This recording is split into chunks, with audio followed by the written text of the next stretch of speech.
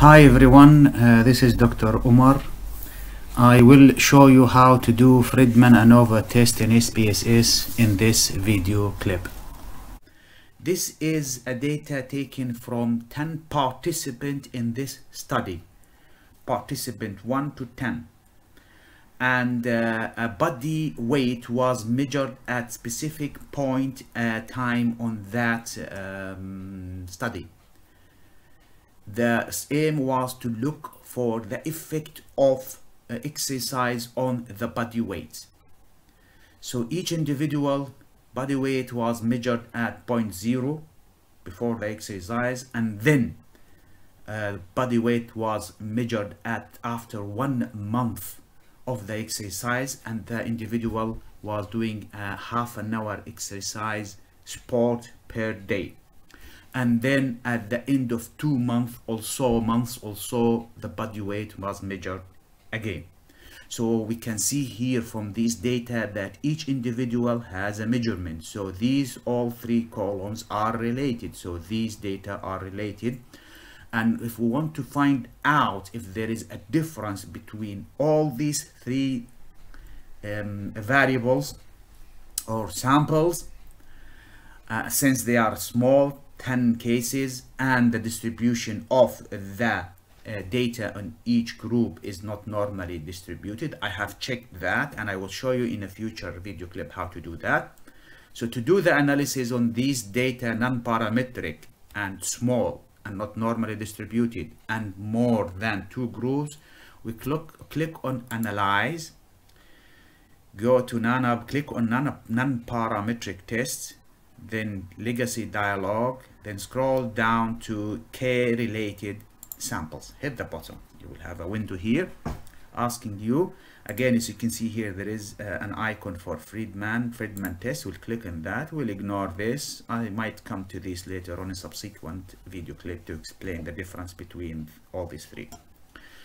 So I want to transfer the control to the test variables and the 1 month and 2 month.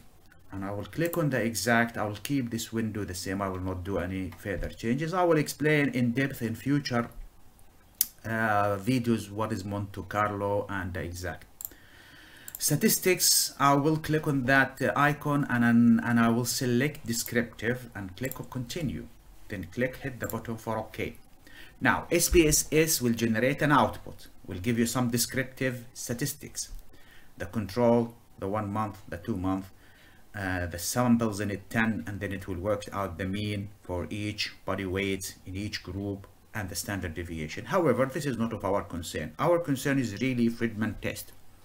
So what have Friedman test did in this SPSS? It took the data from the control month and 2 months and put them into rank and worked on the rank, and then calculated the significant difference between all the three groups. And again, the Friedman generated a p-value that is less than 0.05. So these data and this analysis, this test shows that there is a significant difference between the 3 groups. But it doesn't, so there is a difference if you exercise 1 month or 2 months compared to 0 exercise. But the test doesn't tell you which groups, 2 groups together, are significant and which are not. So there are 2 ways to do that. I think I will show you one in another video clip. I'll show the other one. I'll show you another way. So there is one way. One way to do that is to go to do paired tests, non-parametric paired test. And non-parametric paired test is a Wilcoxon signed rank test.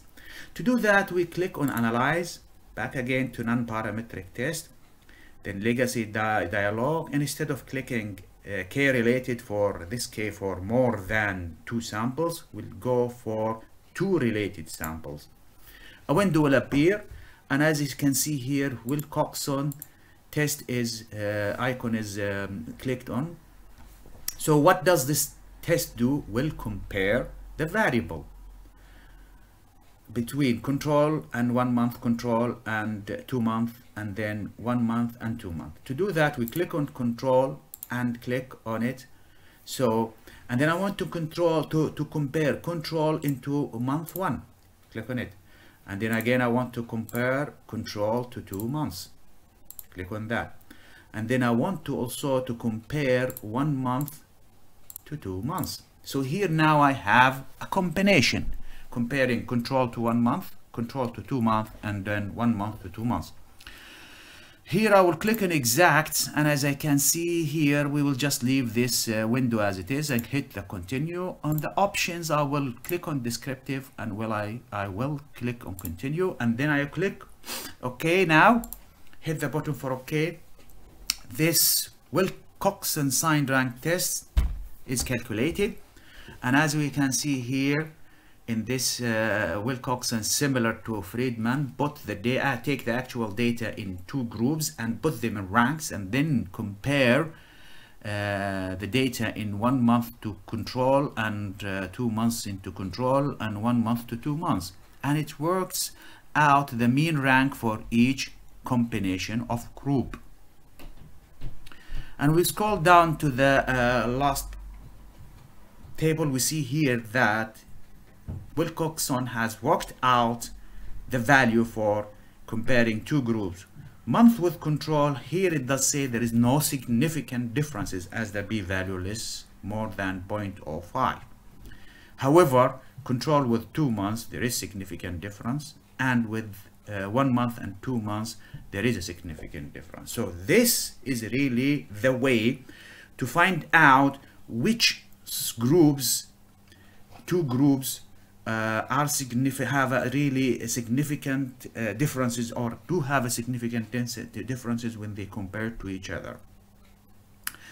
So, and if you are using Friedman, you probably need, if you want to further detail and further information on if there is a significant difference, is to do followed up by Wilcoxon signed rank test to follow up and find out which 2 groups really had a significant difference and which are not.